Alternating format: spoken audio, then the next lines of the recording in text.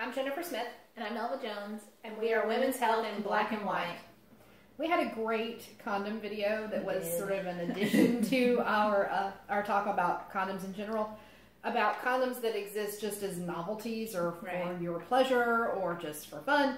Boingy, boingy, boingy, boingy. It was really great. And we still have the audio from it, which we're going to put on our Afterglow podcast. Yeah. Yep, definitely, because it was funny. It was really funny. We had a really good time doing it. Somehow the video got lost, which is just one example of how we are amateurs doing this. Right. Don't know what we're doing. It's not our area. So we decided that we would try to recreate it a little bit. It was really great though, and we really liked it, and you should definitely check it out on Afterglow. Okay, so these are from our notes from that video. We have flavored condoms. Right. The ones that we have here are banana, strawberry. We were just talking about the dye. That is super red. That cannot be good. Can't be good for you.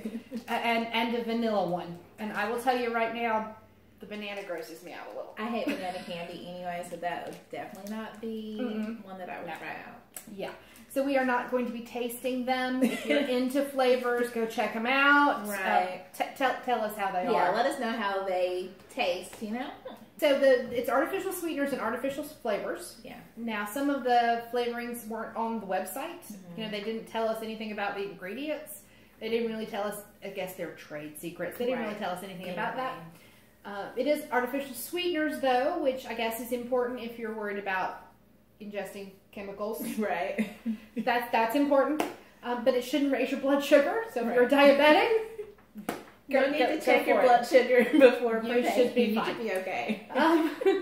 There are some on the market that also have things like desensitizers. If you are a man who's worried about premature performance, the desensitizers, the one that's most common is benzocaine, so it's kind of a lidocaine kind of a thing. Numbs you a little bit so you can last longer. Just be sure you put it on right side out. We don't want to numb her. Oh my god, that's already a problem. Yeah. Oh my god, we don't want to do that. Then there's the dual stimulation condoms, the his and hers. Menthol is the big one that is like a warming, and the vanilla butyl ether causes some tingling sensations. I would say that those especially you want to stay away from in pregnancy, because I don't know how any of that's going to affect your baby. But if you are not pregnant and you are interested in a little extra stimulation, I suppose you could check out some of those dual stimulators. I personally don't want burning there. But again, if you do like that, check them out and tell us how they worked for you. That works out. Because hopefully the woman has the cooling sensation. Oh, I would hope so. Yeah. Honestly, if you've got something burning down there, you should make an appointment. I associate burning with an STI, so that's not fun. Okay. So we have here some condoms that are ribbed or studded or spiraled, and we're just going to open them up and check them out. Which one's yours? I think I have the spiral one. Okay, let's see what spiral looks like. So we don't have our handy dandy okay, I can see the little spirals. Yeah, it's spiraled. Okay. So it's got two little lines ribbed that run all the way around it in spiral form. And you can feel them. I can't imagine that would... I'm not sure you would feel it vaginally. I don't think you would. I don't think it's pronounced enough to feel it vaginally, but... No, I can't imagine that would do anything vaginally. No. But maybe it's his pleasure. Maybe. Although, you can't really feel it from the inside. At all. So it's got to be for her. Yes. I just don't know how that would work. Yeah.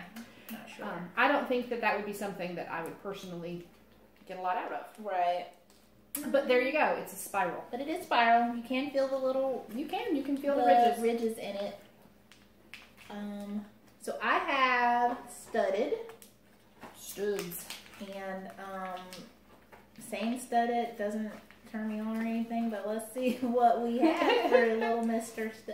Okay, so this one actually has little studs or little they're like polka dots. It does look like a polka dot. You can actually feel these again, and they're all over the condom, all the way around. I'm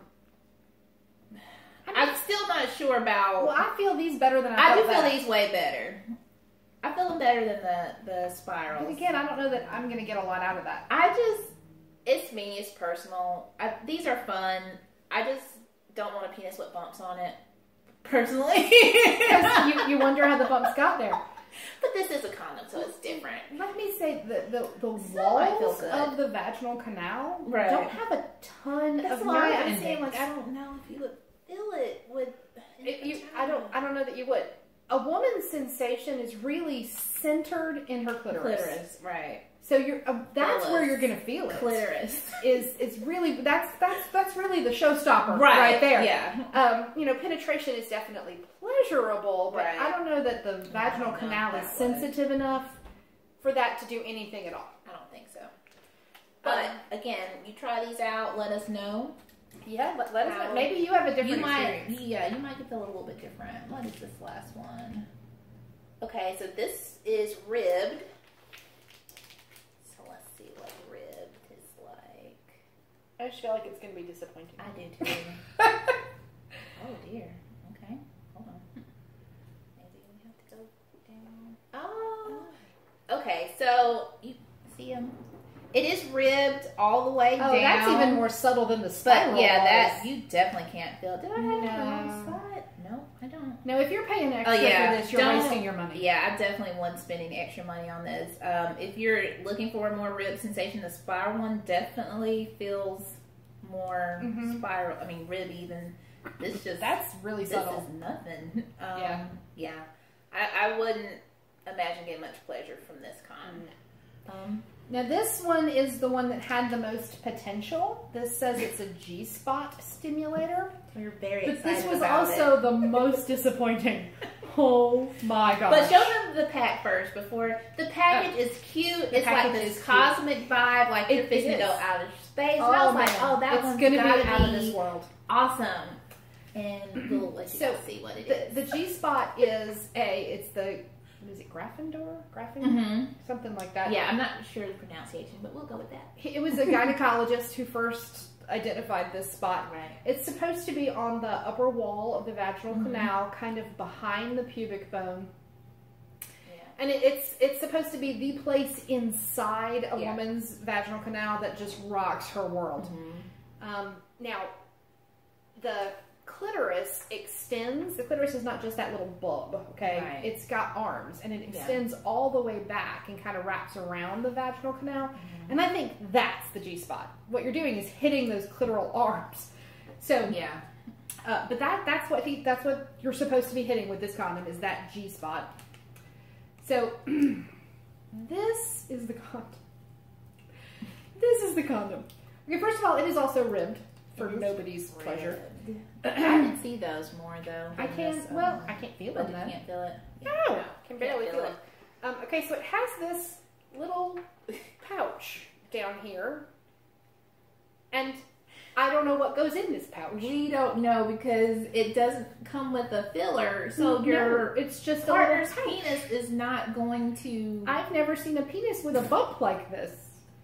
I don't know what's supposed to go in the pouch. I don't know how this is supposed to hit anything. I don't.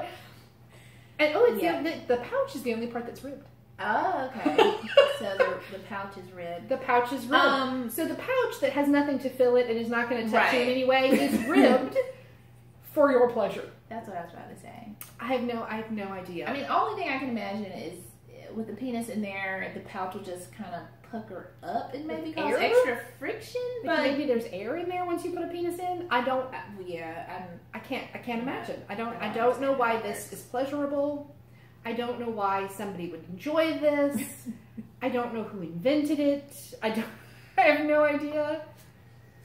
What that would be useful for. It just looks like a waste of latex to me. Yeah, it does.